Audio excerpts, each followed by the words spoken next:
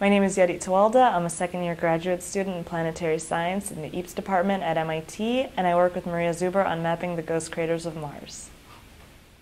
I think it's a combination of visits to the planetarium as a child and a love of science fiction novels, which I still read a lot of today. Those together, always sort of knew space or space exploration would sort of be my future. When I was in high school, I thought that I would want to either go into science or engineering, and I had this great program that called MITES, which is the Minorities Introduction to Technology, Engineering, and Science, which is here at MIT. And for a summer, they brought us out here and sort of gave us an idea of what coming to school would be like here.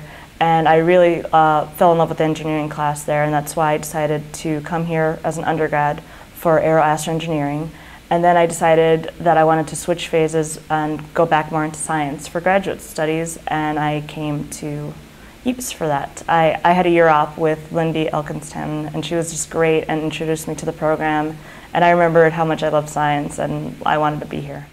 The first research project I'm working on with Maria Zuber is focused on the ghost craters of Mars. So basically the northern lowlands of Mars are about 4 to 5 kilometers lower than the southern highlands, and they make up about a third of the surface, and they're thought to be formed by a giant impact.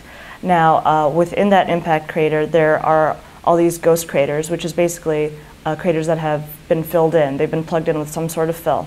I'm trying to map those and figure out what the fill composition is and the volume is. And the idea is that once you figure out what that is, you could remove it. And assuming that the surface is flexually compensated, you can see what it used to look like in the past. So basic idea, let's say the surface first looked like this. If it's going to have some sort of load on it, then it might bend down and sink to support that load. If we figure out what that load is, we can remove it and restore it to what it used to look like. And we can learn all sorts of things about potentially ancient shorelines and the evolution of Mars and all sorts of cool things. So, my second project is with Taylor Perrone, and we're looking at Titan, which is the 6th moon of Saturn.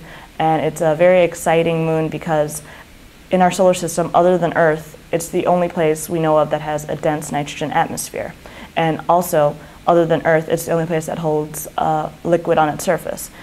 But unlike Earth, it's not liquid water, it's liquid methane, and instead of cutting through rock like it does here, it cuts through water ice. So it's interesting that you have sort of these similar dynamics, but it's such a different environment, and it's cool to kind of see where things are similar and where are different.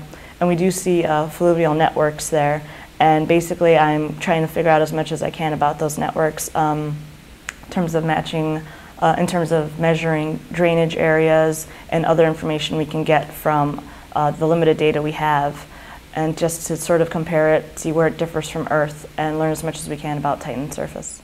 Okay, so for Mars, I've been very spoiled with the data. We have the Mars Orbiter Laser Altimeter, or MOLA, and it's actually provided some outstanding just information, data on the topography of Mars. I think at one point we actually knew more about the surface of Mars than we do about the surface of Earth. And it's just been great to work with that, as opposed to Titan, which we have data from the Cassini mission, but it's such limited data, and because it's so far out and it's such hard to get data from that, so our understanding of Titan is not as great as it is of Mars. I guess my greatest tool, of course, is my advisors. Whenever I have a question or something I need answered, or an approach that I need to work off of, they're always available, and it's great to bounce ideas off of them. For my data so far, it's mostly been information that's from different NASA missions that have public access to everyone. So that's where I get the majority of my tools from.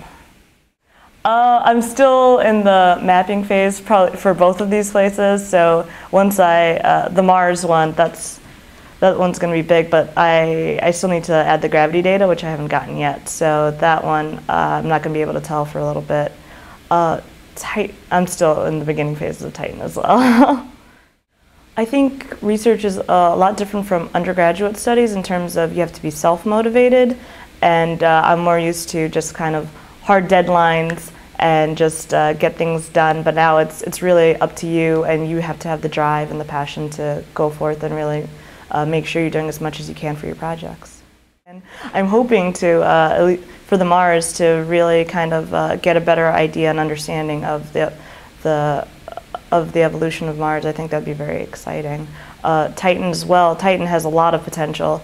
Titan has a lot of potential, potentially even subsurface life or things like that, and that always is very interesting, pretty much everyone in planetary science, including myself, and that's what drew me to Titan in the first place, is just things we don't see anywhere else. We're seeing, other than Earth, we're seeing on Titan, and hopefully one day we'd have enough resources to really know for sure whether there's that possibility on that planet, on that moon.